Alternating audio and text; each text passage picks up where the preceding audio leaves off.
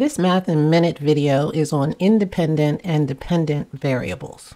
So let's first define what an independent variable is. That is the variable that you control. Like when you're independent, you can do whatever you want. You can put anything into the formula. An independent variable is not changed by any other variable. So a dependent variable changes in response to that independent variable. So we can look at this in a visual manner. So let's say we have a function machine. We can put in inputs, the values that can go into the independent variable. That's what we can put in. When it goes through a function, a specific output comes out. So that is dependent. So those are the dependent variables. So let's take a look. Let's say Jacob cuts lawns and he wants to determine how much money he makes. And let's say he charges $30 per lawn. So the function would be $30 times how many lawns he does, which would equal the amount of money he makes. So our independent variable would be the x.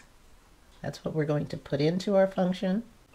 And our dependent variable is going to be our y. So if we put in our function 1, if he does 1 lawn, we put that in our function and he's going to make $30. Let's say he does 3 lawns. Put our 3 lawns here, goes through our machine, and he makes $90. So we're just going to keep that in our table.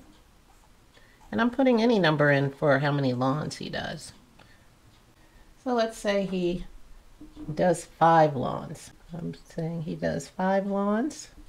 You put that through the machine, and it comes out as $150 he would make. So 5 lawns yields $150.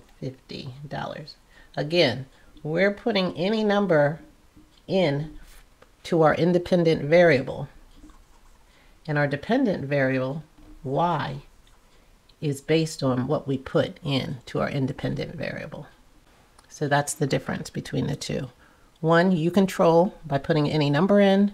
The other is dependent on that as it goes through some type of function, and it gives you a result based on what you put in, which makes it the dependent variable. Any math topics you would like me to cover, please leave in the comments below. Thanks for watching.